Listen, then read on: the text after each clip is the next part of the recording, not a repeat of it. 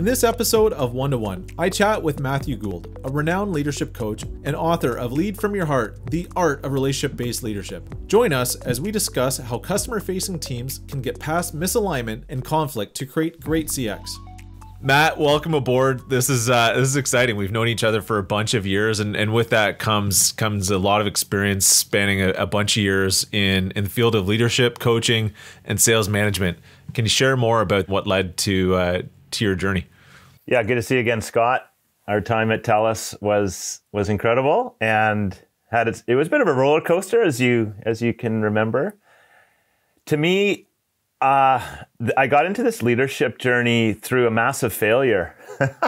Early on in my career, I had the pleasure and opportunity to lead a team, and I had no idea what I was doing, and just really controlled people, and it was awful. So it started a long journey of wanting to not fail and to get better at leadership and being in relationship with teams, and now it's brought me here to running a company that focuses on leadership development.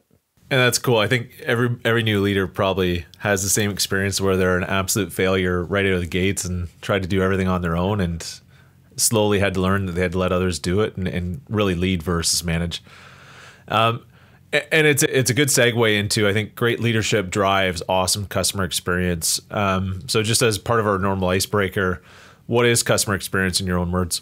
You know, I think it's what I've experienced with you already as we've reconnected recently, which is excellent communication. Like, to me, a customer experience is there's exceptional communication, actually, both ways, both with the customer and with the company.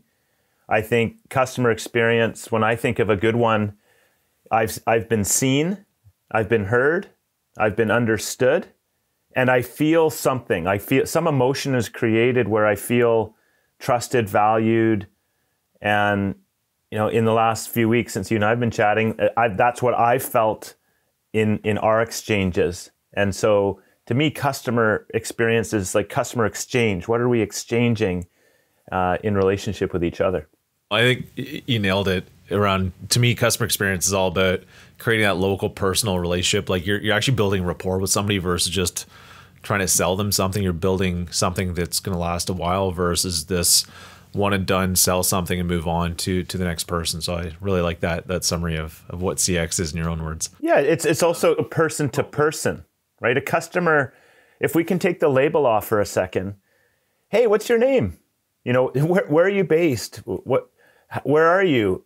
And who are you? And before we even get started, like building that rapport with a human, not a customer, not a prospect, not a potential exchange of commerce and money. To me, it's really, who are you as a human?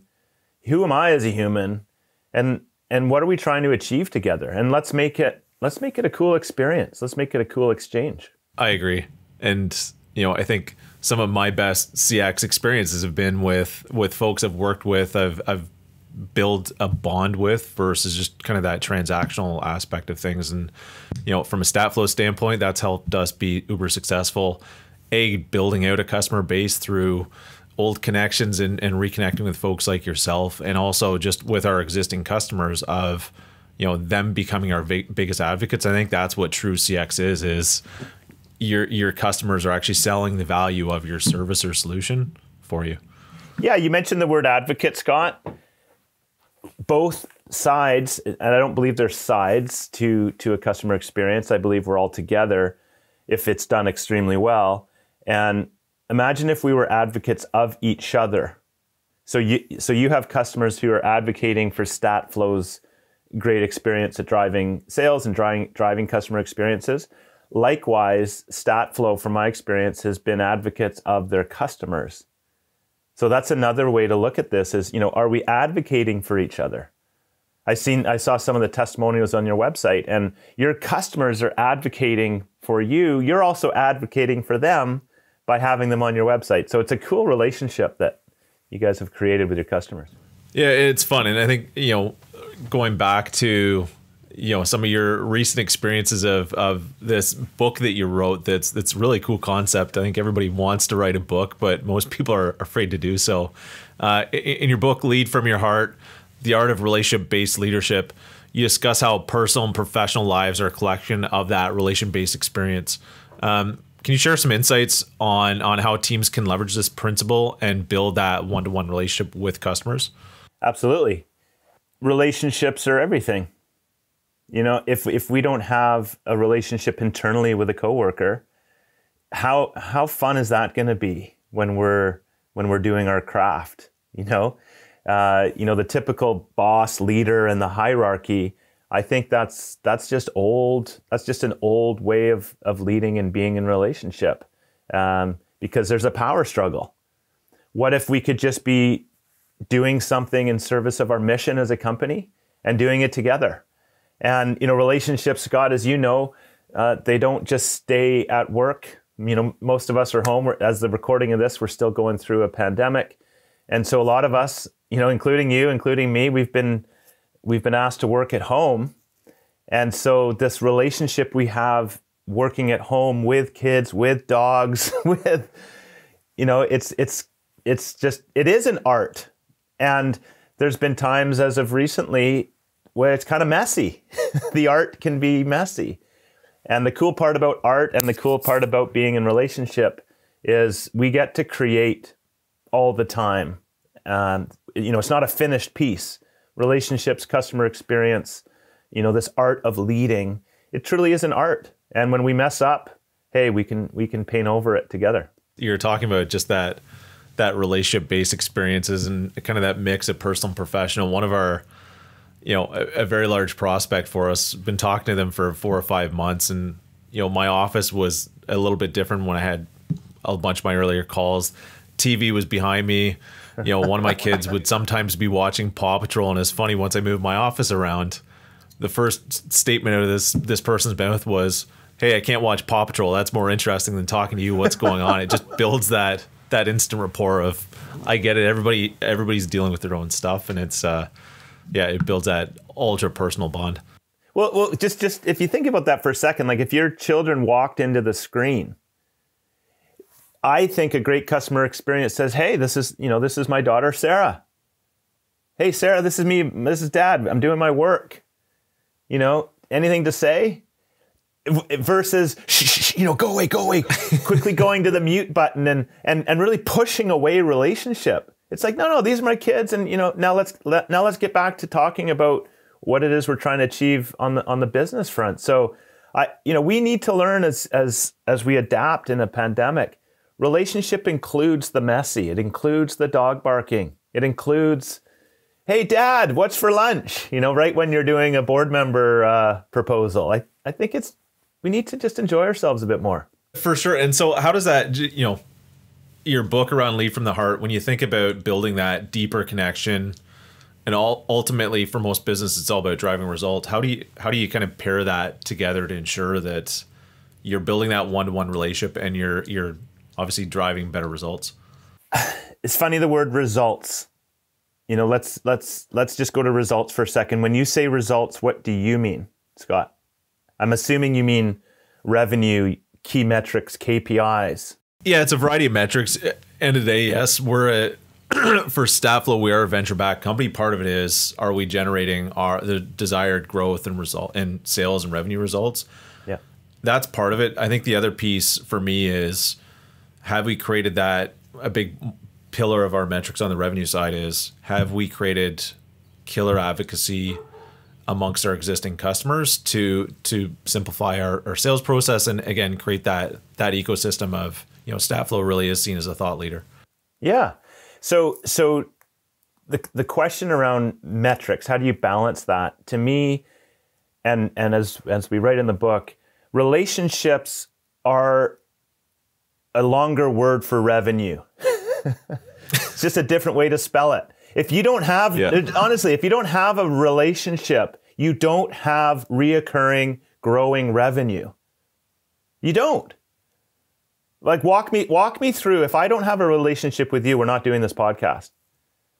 If I don't have a relation, I get a text from you. If I get a text from a Statflo experience, and I have a cell phone and I get a text from my dealer, and if I don't have a relationship with that dealer, I'm not doing commerce with them. And so I'm not a revenue, there's no revenue going to be generated over and over and over again. So I think there's an opportunity for people to really understand that relationship equals revenue. I just don't understand. I don't know another way. So if we can get away from some of the typical language, hey, how come? Actually, what kind of relationships are you generating with your clients? Because I tell you, what I love about what you guys do and what your customers get a hold of is people love control. They love control. If I get a text message about, my services that potentially need to be renewed, wow, I get to decide when I respond to that text. I get to do it on my terms, when I want, with whom I want. And texting is such a cool way to do that because the customer's in control. So yeah, I don't know, that long-winded answer to results and metrics. Boy, is that ever non-human language. How great are your relationships? Because I tell you, if you have great relationships, I'll show you the results that are being generated. They're going to be great. I've seen this in a lot of your LinkedIn posts and social media posts around the WTF and what the beep versus, the SWN of so what now mindset. Can you elaborate on this philosophy and talk about how it can be applied in the context of CX? Absolutely.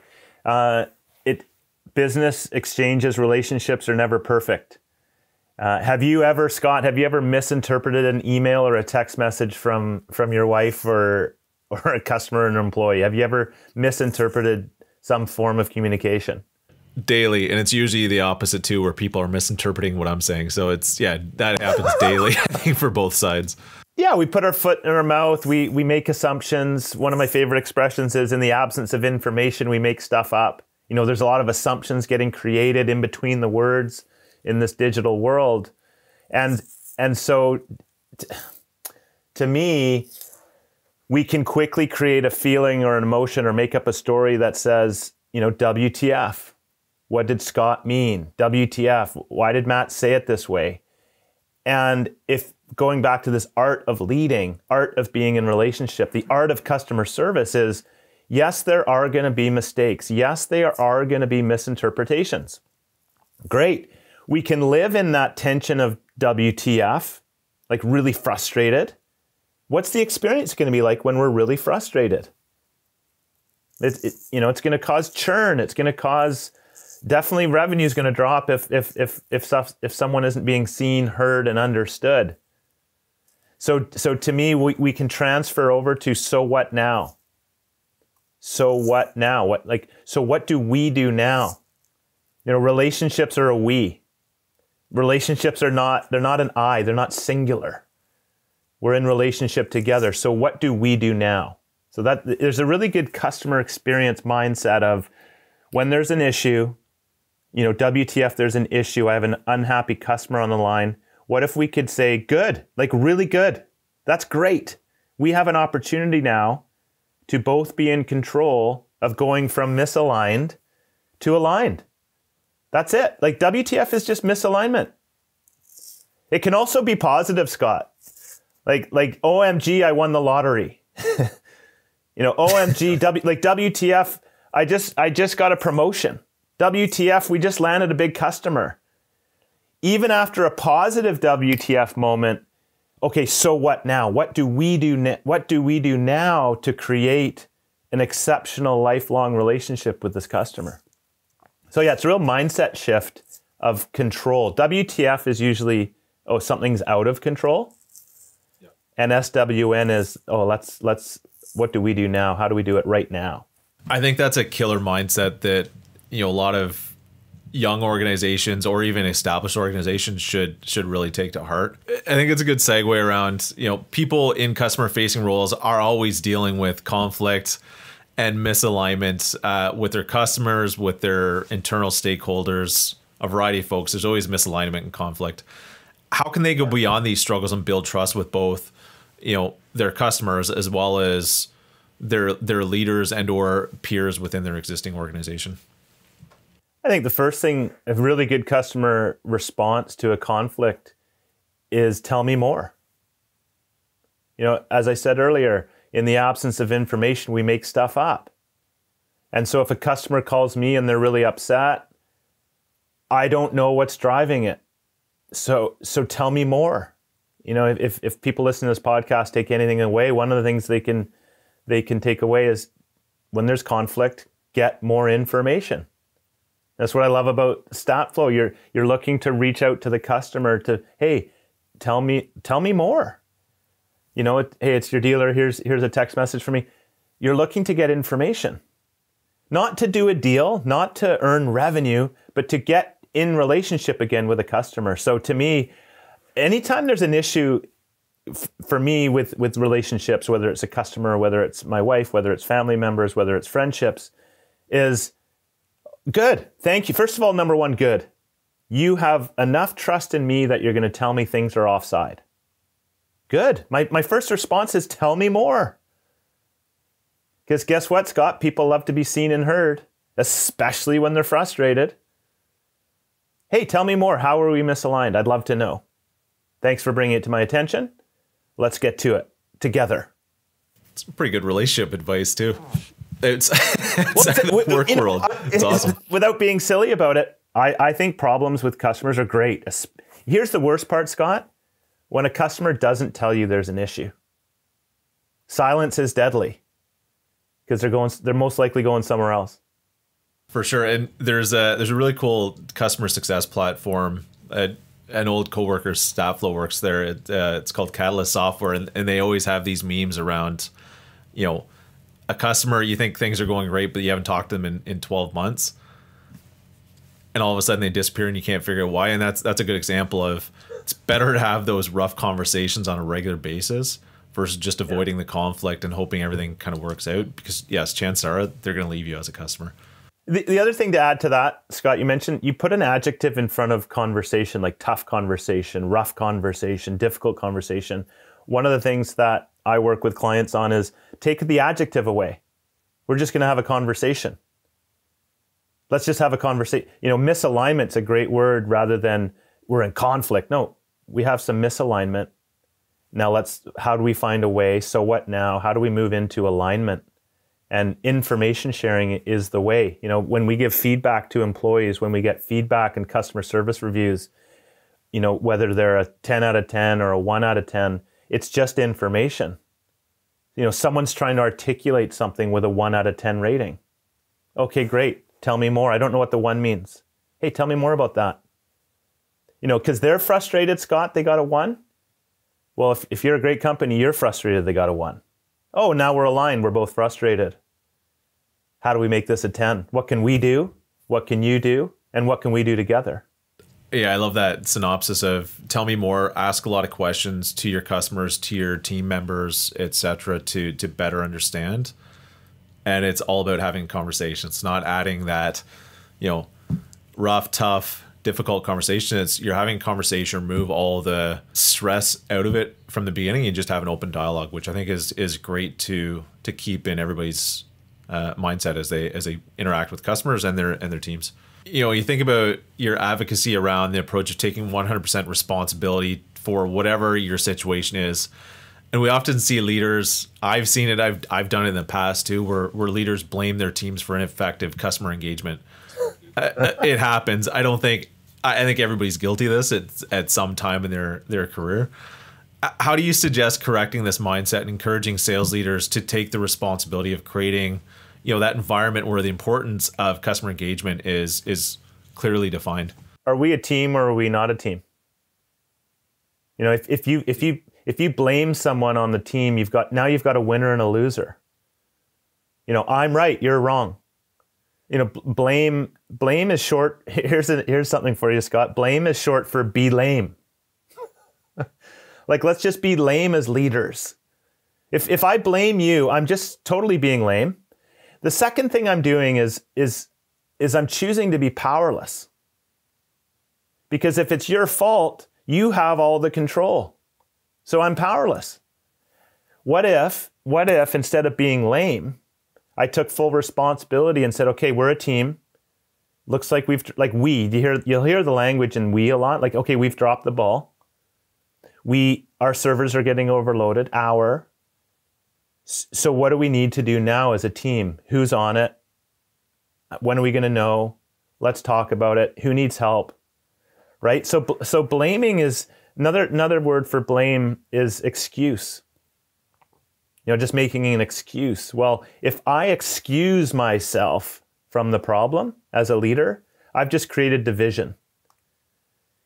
If I excuse myself from the situation and I blame my company when I'm working with a customer and I excuse myself, well, now I'm not part of the solution either because I've been excused. So language really matters, and blame, like no one wants to hear blame. Oh, it's our server. Oh, it's the internet. Oh, it's shipping. Oh, it's Purelator. Like what? Like we're no closer to the start line of fixing it. Yeah. So tell me more. Okay, what do you think we need to do? Here's what I think we're going to do. Like go from blame to taking full responsibility of your experience is a less than experience. It's just less than. We both agree it's less than. So let's empower each other to make it better than. That's probably the easiest way for me to talk about that. Like blaming is just lame. It's just super lame. Thanks, Matt. This is fun. It's been a while since we spoke, and it's really cool to see the success you've had as a leadership coach and taking all the stuff you've learned and applied it to a bunch of different organizations. If anybody wants to reach out to you or connect with you, where can our listeners connect with you or find you? Thanks for asking, and thanks for this. It's been great. I'm relatively active on Instagram, and at morco.ca is my Instagram handle. Also on LinkedIn, I do like to write a lot and share a lot of the coaching that I get to do, working with teams and helping them to compete to win together. I articulate a lot of it on LinkedIn. So those two platforms are really effective. And yeah, it's really just about getting in conversation. It's less about the content and more about a relationship. Let's just get into a relationship. And yeah, so thanks for that. And it's really good to connect with you, and it's good to see you continue to have great success. And yeah, more people need to know about Statflo. Awesome. Thanks, Matt. Have a great day. See you, Scott.